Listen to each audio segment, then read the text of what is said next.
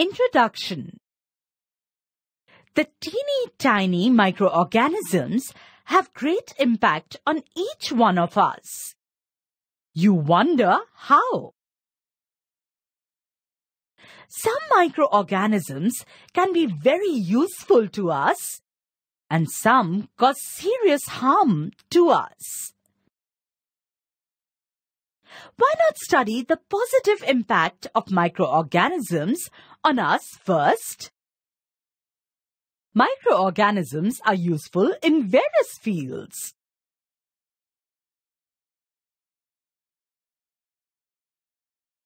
Preparing curd. Have you ever seen how does your mother set milk to make curd? A. She adds a spoonful of curd to the warm milk, and B. Keeps it aside overnight to let it set. Curd contains bacteria called lactobacilli. They multiply overnight and convert the milk into curd. Certain bacteria are also involved in the preparation of cheese and pickles. Preparing bread. Yeast is used in the preparation of bread. Here is an activity to understand the technique behind preparing breads, cakes, pastries using the microorganisms. Take half kg of all-purpose flour, that is maida. Add some sugar into it. Mix it with warm water. Add small amount of yeast powder. Knead to make soft dough. Observe after 2 hours. You will see the raised dough after 2 hours. Yeast, which was added, uses the sugar during respiration and produces carbon dioxide. Carbon dioxide fills the spaces in the dough and increases its volume. Making alcohol. Yeast is also used in the large-scale production of alcohol. Yeasts are grown on grains like barley, wheat, rice, and crushed fruit juices are used. Yeasts utilize the natural sugar present in these substances and convert it into alcohol. The process of conversion of sugar into alcohol is called fermentation. Making curd or bread are also fermentation processes. Hence, fermentation can be defined as the process of conversion of sugar into acids, gases, or alcohol with the help of yeast or other bacteria. Wine and vinegar are also prepared by using yeast on large scale. Medicinal use, antibiotics. In 1929, Alexander Fleming invented a wonderful quality found in some microorganisms. He found a green mold in one of the culture plates while working on a disease-causing bacteria. He observed that the green mold prevented the growth of bacteria he was working on. It also killed these bacteria. The green mold was of Penicillium notatum. He extracted an antibiotic, penicillin, from it. Antibiotics are the medicines which are obtained from microorganisms to stop or kill the growth of other disease-causing microorganisms. Antibiotics are available in the form of tablets, capsule, injections, etc. Some of the commonly known and used antibiotics are streptomycin, tetracycline, and erythromycin. Antibiotics should be taken only when prescribed by the doctor. Antibiotics taken unnecessarily might kill other useful bacteria in the body. Hence, it is important to complete the course of antibiotic or to take the correct dose. Otherwise, it will be ineffective in the future when you actually need. Antibiotics, however, are not effective against the disease caused by viruses, say cold and flu. They are also mixed with the feed of livestock and poultry to keep check on microbial infection in animals. They are also used to control certain diseases in plants, such as fire blight disease in apple. Medicinal uses, vaccines. Do you know the importance of these two dates in the year 2016, 17th January and 21st February? Kids who were up to 5 years were given the polio vaccine on these dates. A vaccine is dead or weakened microbes which are introduced in healthy body.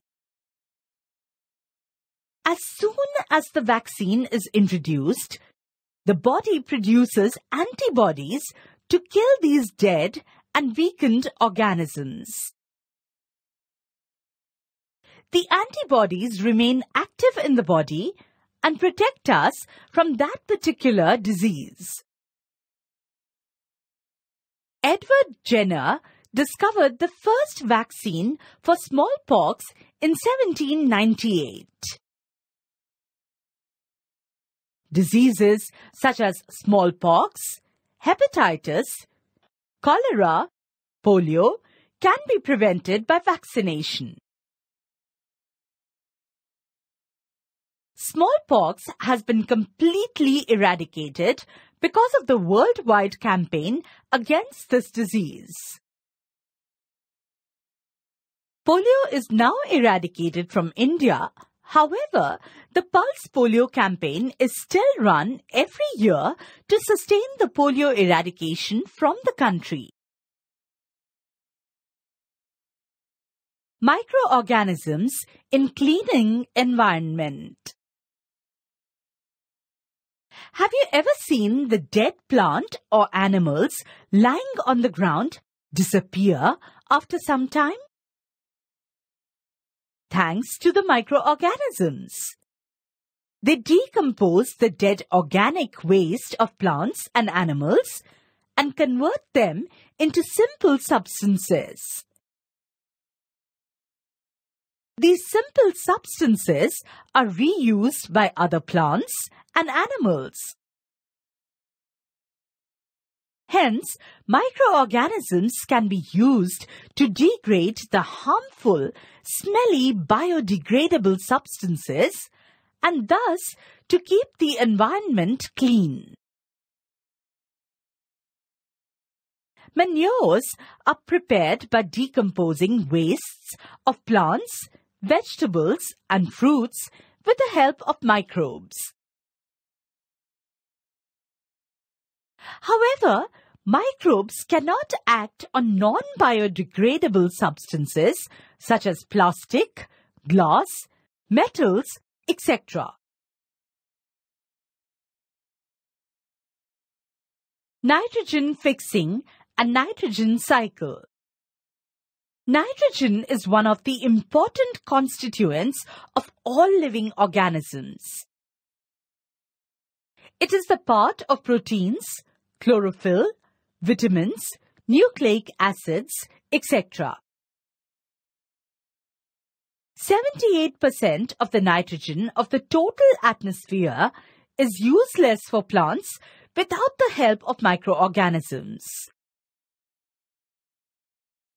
Bacteria such as Rhizobium and blue-green algae help in fixing the nitrogen. Both are collectively called biological nitrogen fixers. Rhizobium lives in the root nodules of leguminous plants, and blue-green algae from the soil converts atmospheric nitrogen into the compounds of nitrogen. These compounds can be utilized by the plants for the synthesis of proteins and other important materials. Animals feeding on the plants directly or indirectly get these proteins and other compounds containing nitrogen. When plants and animals die, bacteria and fungi present in the soil decompose them and release the nitrogenous compound in the soil. Some of the compounds are directly converted into the nitrogen, which is released into the atmosphere. Hence, the percentage of nitrogen is always maintained in the atmosphere. Let us summarize what we have learned today. Lactobacilli convert milk into curd. Yeast is used in the preparation of bread. Yeast is used in the large-scale production of alcohol, wine, and vinegar. Yeasts utilize the natural sugar present in barley, wheat, rice, crushed fruit juices, and converts it into alcohol. Fermentation is the process of conversion of sugar into acids, gases, or alcohol with the help of yeast or other bacteria. Antibiotics are the medicines which are obtained from microorganisms to stop or kill the growth of other disease-causing microorganisms. Alexander Fleming extracted the first antibiotic, penicillin, from Penicillium notatum. Some of the commonly known and used antibiotics are streptomycin, tetracycline, and erythromycin. Antibiotics are not effective against the disease caused by viruses, say cold and flu. A vaccine is dead or weakened microbes which are introduced in healthy body. When the vaccine is introduced, the body produces antibodies to kill these dead and weakened organisms. Diseases such as smallpox, hepatitis, tuberculosis, cholera, polio can be prevented by vaccination. Microorganisms can be used to degrade the harmful, smelly, biodegradable substances and thus to keep the environment clean. Manures are prepared by decomposing wastes of plants, vegetables, and fruits with the help of microbes. Microbes cannot act on non-biodegradable substances such as plastic, glass, metals, etc. 78% of the total atmosphere is nitrogen. Bacteria such as Rhizobium and blue-green algae help in fixing the nitrogen. Both are collectively called biological nitrogen fixers. Rhizobium lives in the root nodule of leguminous plants, and blue-green algae from the soil converts atmospheric nitrogen into the compounds of nitrogen which are used by the plants. When plants and animals die, bacteria and fungi present in the soil decompose them and release the nitrogenous compound in the soil.